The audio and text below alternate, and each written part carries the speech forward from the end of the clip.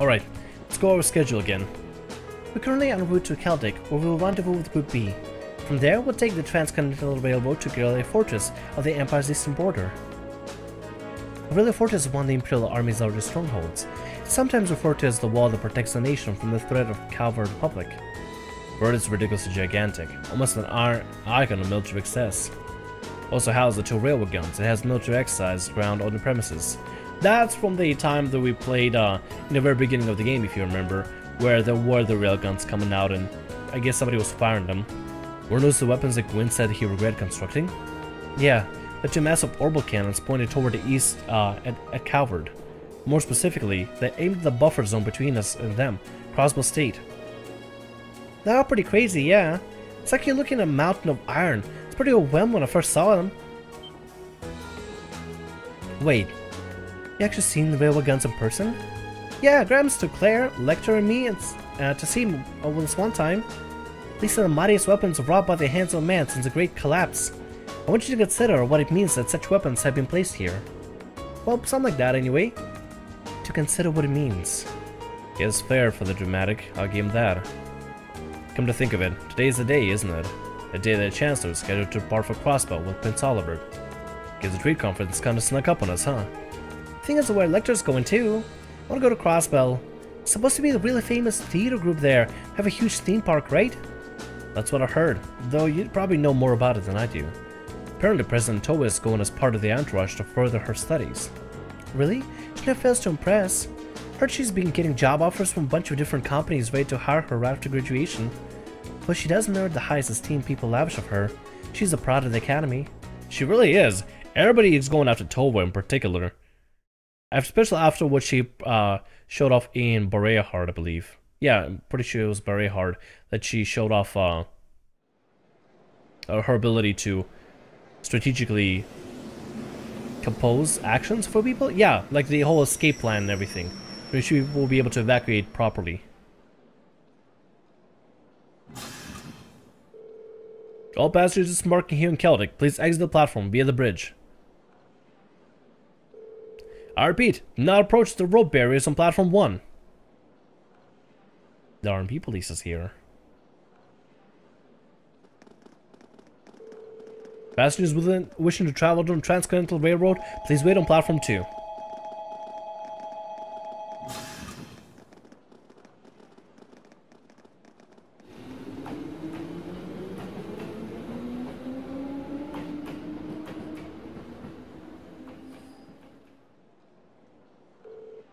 What's going on here?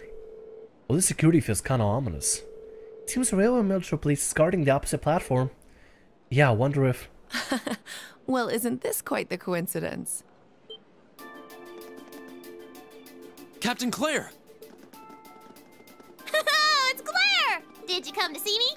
Just a coincidence, I'm afraid. Eisengraf will be passing through here soon, so this station's operating under heightened security. Oh, right! Still, I'm happy to see you again.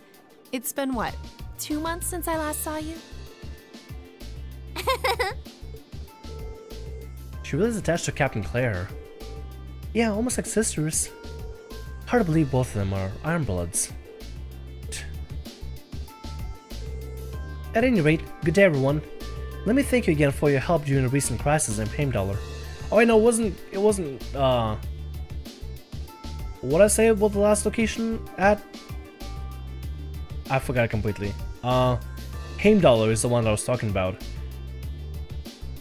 I didn't even know what I'm talking about. I mentioned something about a city right beforehand, and I completely forgot it. I apologize. Anyway, it's been a lot to record throughout the day, so apologies. And granted, I have to re-record this. I completely forgot what I was even thinking of at the time.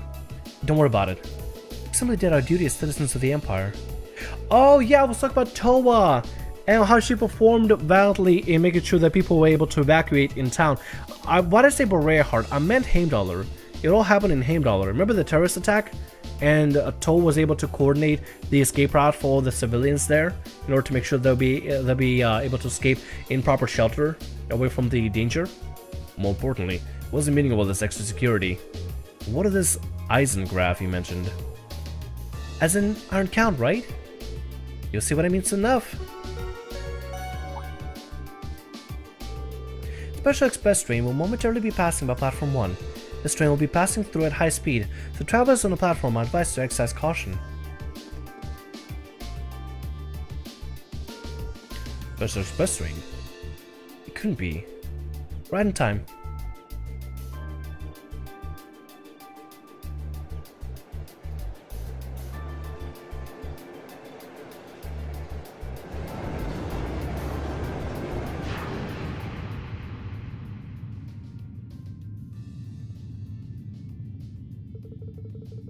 This Toa, and this Prince Oliver.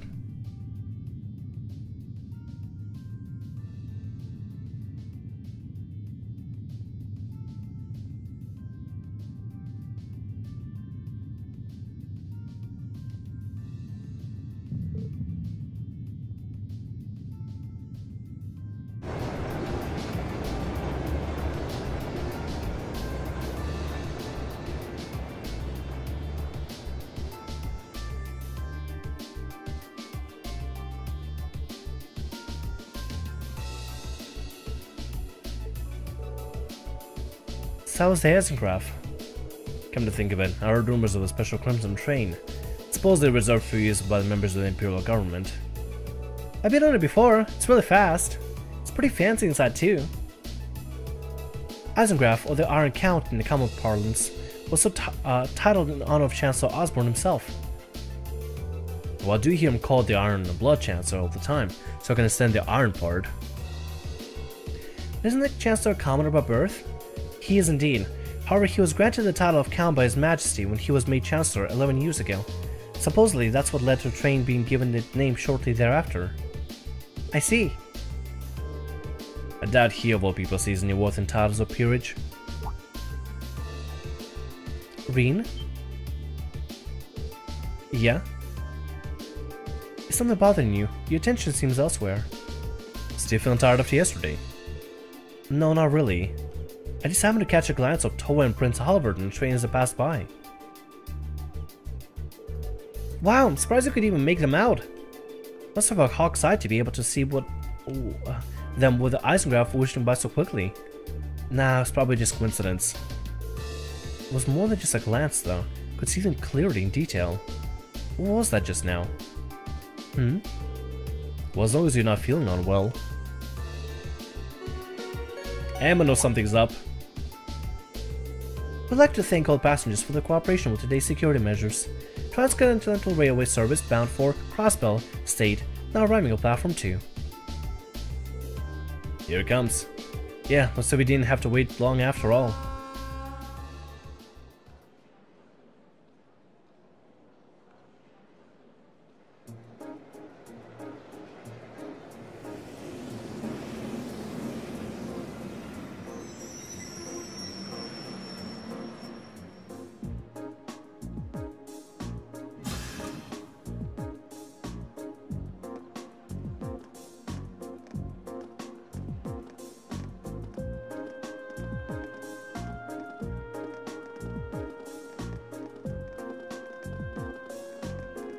Here comes our class.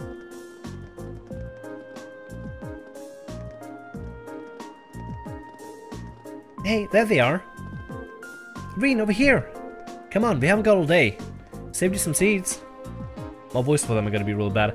Haven't done voice for them in forever. If you excuse us, Captain. See you later, Claire. Of course, have a safe trip, everyone.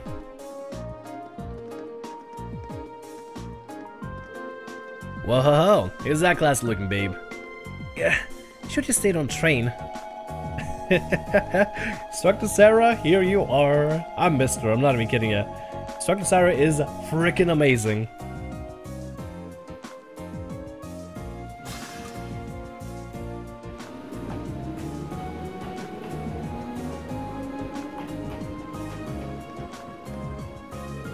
We received word from Squad 8.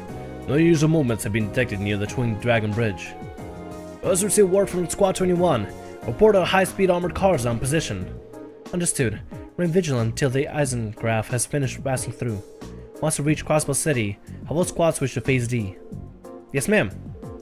Are you sure the Imperial Liberation Front will show themselves? They will, I'm certain of it. I don't see why they wouldn't. And the fact that the epilogue that we played, prologue? I think it was the prologue, the intro that we played in the very beginning, kind of shows that, yeah, something's going to be happening over at the fortress.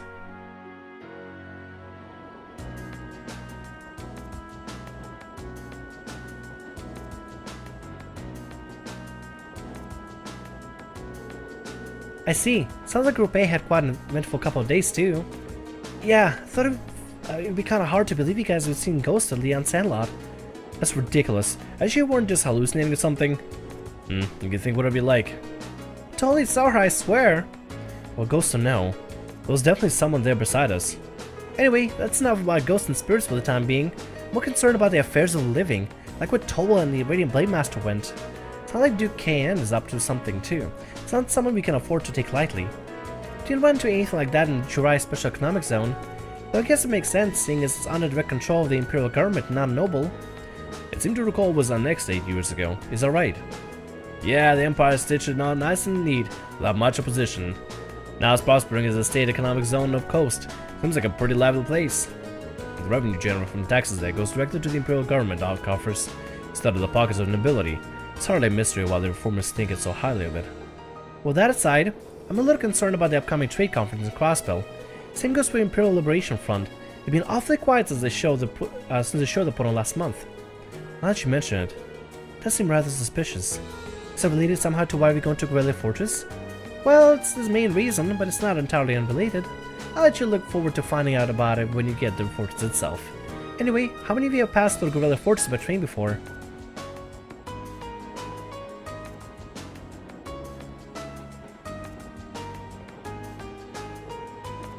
I see. Just us, huh? I can't wait to see everyone's first reaction. True. Oh yeah, Milliam should definitely would have traveled there, I'm pretty certain. I think Fee had to cross the actual border to get into Erebonia, or to get into the Empire. Pretty sure. Elliot's dad is there, so I'm pretty sure he visited once or twice, I'm pretty certain. But I'm not sure about Crow. Not sure why he was there. Probably was there for... I'm pretty sure you mentioned that. Anyway. What's that? Well, seen in photographs at least. Camera can't really capture how ridiculous it is. Yep. It's supposed to be this macho gateway of the Empire, but it just seems like it's trying way too hard. What's that supposed to mean? Gateway to the Empire and one of the largest military bases in the country. Look forward to the chance of seeing in person then.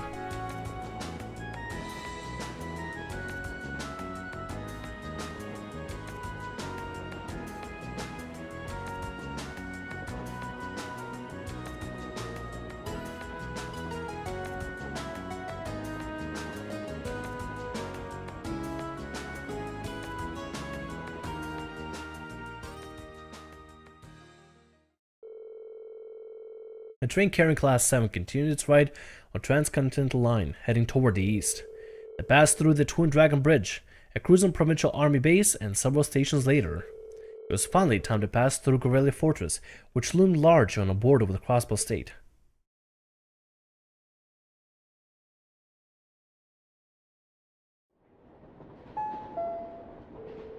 Ministry of Railway wishes to thank all passengers for the patronage. The next stop is Garrelia Fortress. Garrelia Fortress. This train will stop for 5 minutes. Please be aware that only authorized personnel may disembark at the station. Be advised that all orbital photography is strictly prohibited within the fortress and is punishable by Imperial law. Any attempt at unauthorized recording may result in a confiscation of your equipment or detention by the authorities. That's a little ominous. Wow, that was kind of... sounded pretty severe for a train announcement. While we are passing through a military facility, I don't think they're being unreasonable. Do you think that's the issue here? Not you haven't... Oh, for a moment. Yeah, that's Emma, never mind. Not you having that to be the first thing to foreign visitors here gives a very good impression of the country. Oh, we're finally here. What in the deuce name is that?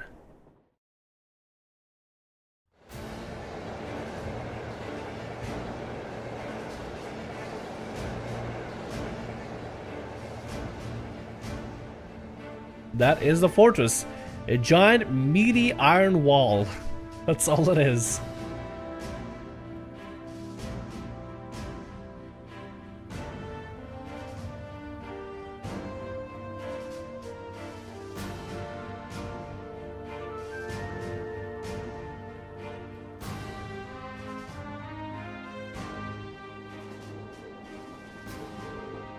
Scale is just... This is Garrelia Fortress? Style place is built from iron and concrete? So much money has the army dumped to building all this? Yep, that was about as entertaining as I hoped. Not that I'm surprised. I thought the same thing when I first saw it. From the crossbow side, all you can see is a cliff though. Oh yeah! Isn't Fee from crossbow? I'm pretty certain she is. Yeah, but those two railway guns still poke out through it. Hey instructor, what'd you bring us out here to show us? What else? We're here so you can see the true essence of what makes an army. What comprises the military strength and forms its foundation. And what other place in the Empire has that in display and it's as clear as here. So I guess more like a visual excursion rather than anything.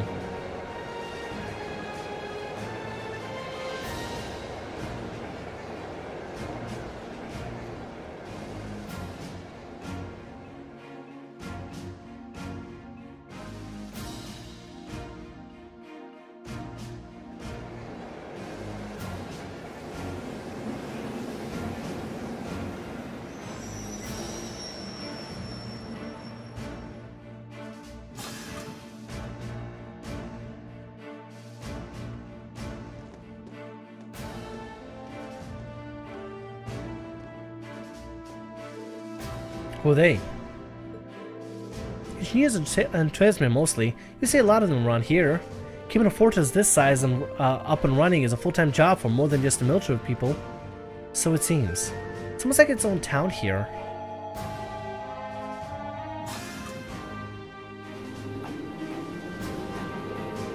On the other side of the fortress, it's more or less straight shot to the crossbow city, right? To think that such a bustling center of trade is so close to a massive military facility like this. Yeah, Crossbow City is only about 30 minutes away by train. From the top of the fortress, you can even see the skyscraper where the trade conference is going to take place. I see you've arrived.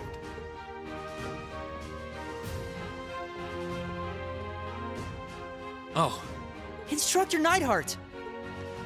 Good morning, Major Neidhart. Instructor Valestein of Thors Military Academy, homeroom teacher for Class VII. Reporting the arrival of myself and all students in my care. Acknowledging your arrival at 11:30 hours. Welcome to Garrelia Fortress. In addition to my teaching duties at the Academy, I hold the rank of Major in the Imperial Army's 4th Armored Division. I'll be acting as your guide, as well as your instructor for special lectures during your time here at the fortress. Now, if you'll follow me,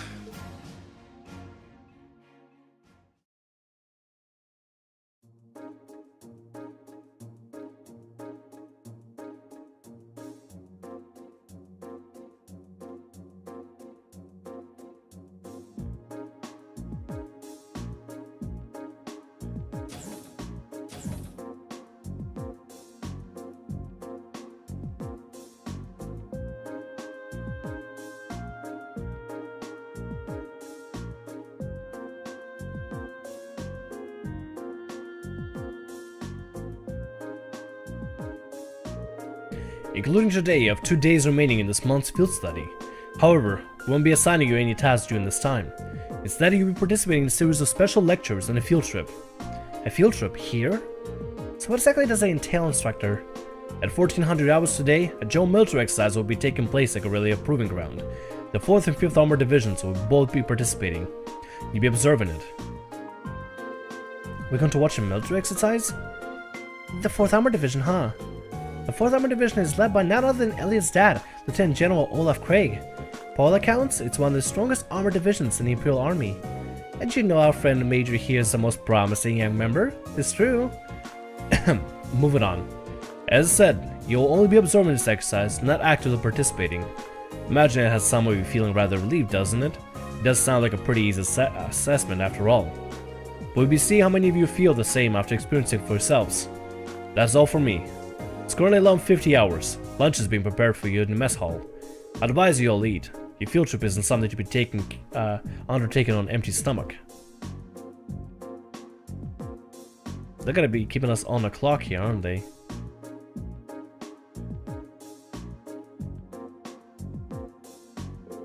So, this food. We have salty corned beef and I think I'm getting a hint of peas from the soup. Could use this bread as a lethal projectile. I do think wouldn't hurt to use a few more herbs, or flavors in general.